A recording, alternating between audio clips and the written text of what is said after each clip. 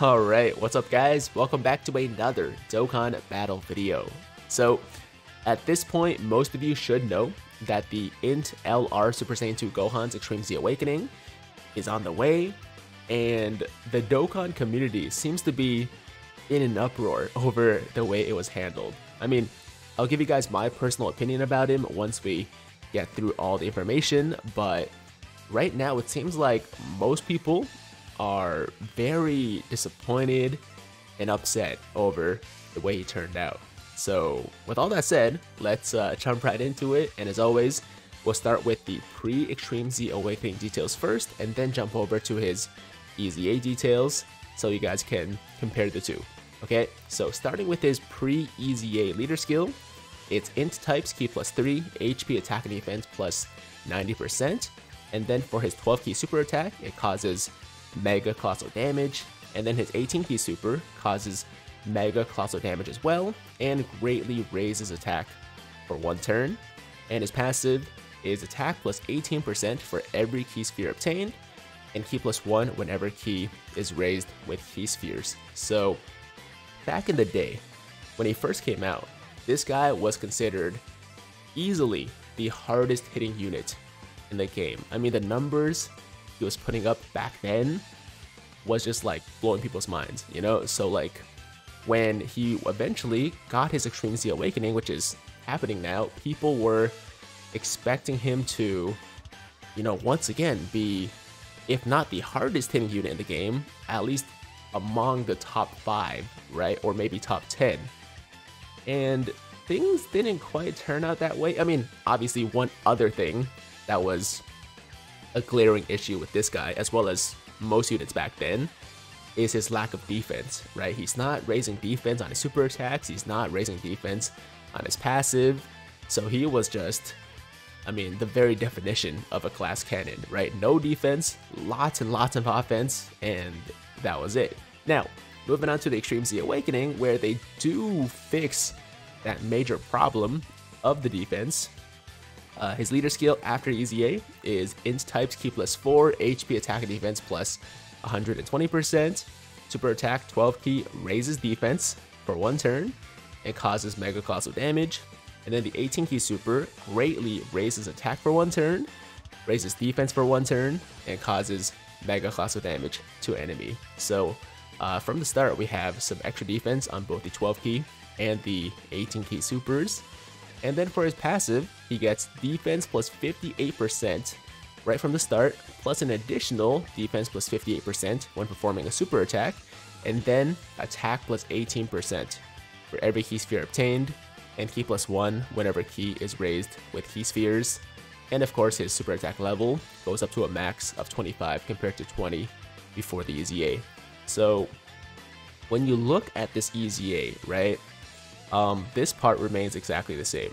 This is the original passive from before the EZA, and that means what they added was the defense plus 58%, and then additional defense plus 58% when performing a super attack. And then of course we get the extra defense on the 12 key and 18 key supers too. But that's it.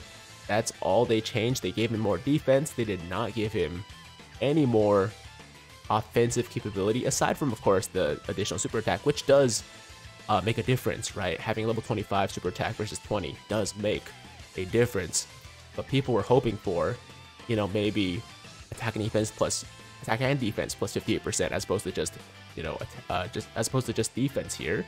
And also maybe if they didn't do that, then at least more attack per key sphere, because the issue with getting, you know, attack for getting key spheres and no just base attack is, you know, sometimes you just won't be able to get multiple key spheres, right? On some rotations, on some turns, you might only be able to get like 2 or 3, and in those circumstances, he's not getting a lot of attack, right? If you're only getting 2 or 3 key spheres, he's getting like, you know, 30 to 50% attack, right? And he's still gonna do some damage, but it's not really gonna be that impressive. I do like the defense though. His defense is it's gonna be very good. In fact, we can actually pop over to the Dokkan wiki here, or sorry, the Dokkan subreddit, and we have some calculations here by Reddit user LR Alternative Force, so big shout out to him. And if you take a look, these calculations are not bad. Okay, so essentially, let me actually click on this so you can get a better look. Okay, so essentially, his attack per turn, okay, when rainbowed, is 7,043,992, and then with a 40% support, it goes up to 8,342,417, and his defense, okay, before super, it is 95,978. With a 40% defense support, it's 120,277. And then after super, of course, he gets a much bigger boost. Defense is 199,868, so basically 200,000. And then with a 40% support, it's 250,468, which of course is significant, right? I mean, compared to before when he had like, I don't know, 50k defense or something like that. I don't remember exactly, but he had like no defense prior to the EZA. Now, these are some pretty impressive numbers. Of course, he's still going to be mainly a slot 2 unit, because this defense right here before the EZA, right? Oh, I just realized my cursor is not being captured. Oh, that's my bad. You guys can still see the numbers though. That's my mistake. But yeah, I mean, these numbers, like pre-super numbers, are not gonna hold up in a lot of events these days. Whereas the post-super numbers are very good. So in slot 2, you could feel pretty safe about his defense, right? His tanking. But it's the offense that really throws people off, right? Like, his defense is fine. Like, it's good.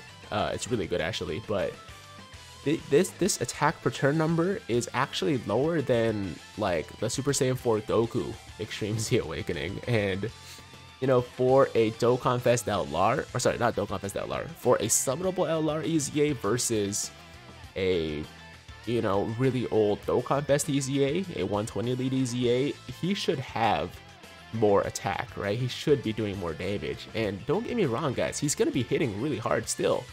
It's just, I think these days we expect more from EZAs, we expect more from new units, and it's really Bandai's fault for the crazy power creep we've been, you know, seeing recently. And yeah, I mean, I think people just wanted more. And my opinion, I mean, I guess it's time for me to give you guys my thoughts on this. I think that this is a very balanced EZA. Okay, it's an EZA that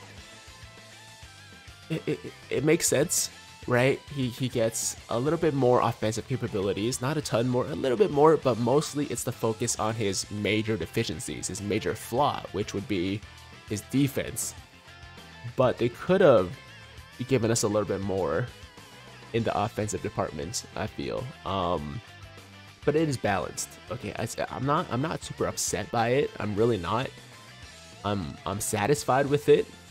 I'm not in an uproar like some people. I know there's a lot of huge Gohan fans out there, so that probably, you know, contributes to the anger that's out there. But for me personally, it's a fair EZA. You know, like I did expect more, but I also realized that, like, this is not a bad Extreme Z Awakening at all. Like, some people calling him trash are crazy. Anybody calling him trash is out of your mind.